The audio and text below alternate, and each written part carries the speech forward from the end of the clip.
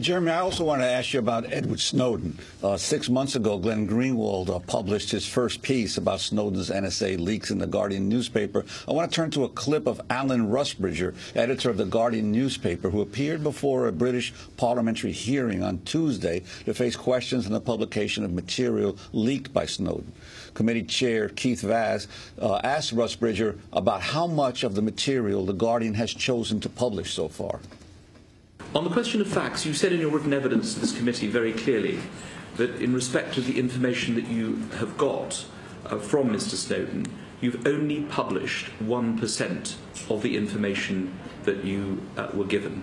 Is that still correct? It's approximately correct. So we continue to publish stuff, but it's about 1% of what we were given. As far as I can see, you've had 58,000 files, so you're telling this committee that only 1% of the information in those files has now gone public? Yes.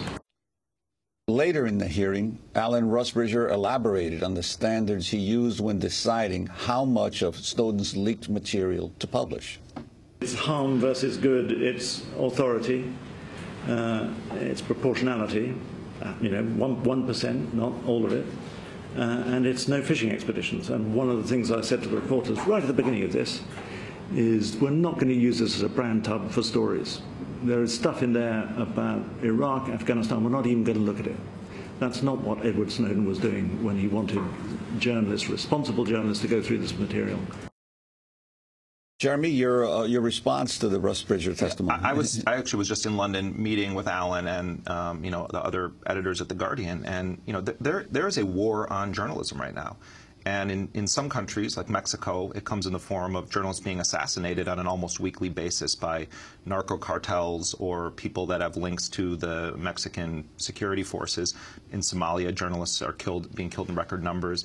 There are a couple of dozen journalists missing right now in Syria. And then in Western societies, you have, on the one hand, President Obama saying that his administration is going to be the most transparent in history and that they want to be friends with the press. And on the other hand, they are monitoring the metadata of journalists. They are seizing phone records. They're trying to compel journalists to testify against their sources. They're trying to figure out who journalists are talking to within government so that they can go and indict those people. That's what they did to the Associated Press. They went after the aggressive team there, Adam Goldman and Matt Apuzzo and Kim Dozier and others, who were investigating the CIA. And they went to try to figure out who was talking to them. And then it resulted in the indictment of I believe he was a senior FBI official. They will go after the whistleblowers who are providing independent information to journalists, and then leak their own information that makes them look noble and like they're winning the day for peace, freedom, and democracy. They were a total sieve in the aftermath of the bin Laden raid, and everything they said was a total lie, basically, that bin Laden had grabbed a wife and put her in front of him, and all of these things. So we're seeing this intensification of a war against journalists and journalism. There is no First Amendment in Britain. And I think that seeing people like Carl Bernstein and others stand up and defend The Guardian here is great. But we also have a First Amendment here. Our profession, our trade, is the only one specifically cited in the Constitution for a reason. When all three branches of the government are colluding against the interests of the people, it's the responsibility of journalists and journalism at large to hold them accountable. But this White House, like Bush's before, they seem to want only state media. They want everything to look like MSNBC. And that's not real journalism. So, Jeremy, you, together with Glenn Greenwald, who's left The Guardian, and Pierre Omidyar, the founder of eBay, are starting and Laura Poitras. And Laura Poitras, of course, who was key with Glenn in releasing all the leaks from Edward Snowden and filmed that first interview. You're starting this new news organization. What are you doing? What's it going to be called? And Alan Rusbridger said they've perhaps released 1% of the information that Snowden got. Will you be releasing more of that? Yeah, I mean, well, first of all, just to answer your initial question, Pierre, Laura, Glenn, and I started having a series of conversations, communications several months ago. Glenn and Laura and I were already talking about creating some kind of a news site that we were going to use, not necessarily to replace what we do in our normal journalistic lives, but an additional outlet. And we were going to do a Kickstarter campaign, basically beg for money, and maybe try to hire 1 or 2 young journalists who would work with us on it. And at that sort of moment, I was in Rio discussing this with Glenn, and then we get this email from a mutual friend of Glenn's and Pierre's, basically saying that Pierre, is working on starting this new news organization and wants to talk to you about possibly contributing. And that sort of kicked off this process then, where it was clear that Pierre's goal with this, which was to build a news organization that would have an inherently adversarial posture toward the state and those in power, was in line with what we wanted to do. And in a million years, if you had told me a year ago, oh, you'll be working on a project with the founder of eBay, I think I would have laughed, because it would be sort of antithetical to everything I think would happen.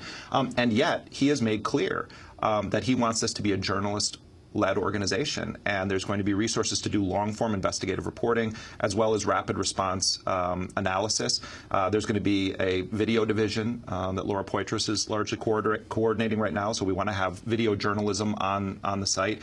And we also are hiring a team of very savvy information security people who are going to build tools for whistleblowers and are going to protect the integrity of the site and the communications of journalists. So basically, this is an attempt to confront, initially now in the United States, the government's attempt to quash the First Amendment and the Fourth Amendment to the Constitution. And that's Pierre's major goal with this organization, and it's in line with what Glenn and I and Laura believe journalism should be about.